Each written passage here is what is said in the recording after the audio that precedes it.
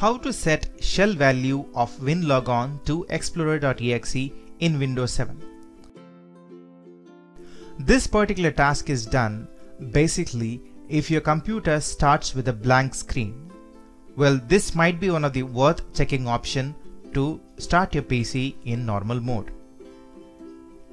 Let's get into it. Step 1. In the blank screen, press Ctrl plus Alt plus Delete to get Task Manager access. In New Task option, type regedit.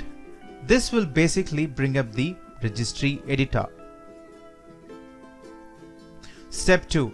In Registry editor, locate this path. HKey, local machine, /software, /Microsoft, /Windows NT, and then current user, then to winlogon. Step 3. Click to select the winlogon key and then in the right side pane click on shell. The shell value in the data column should be explorer.exe. If the shell value isn't explorer.exe, this might be the cause of PC having a problem. Double click on shell and give value as explorer.exe. Anything other than explorer.exe not allowed.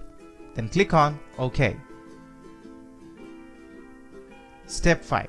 Then restart the system and check the normal boot process.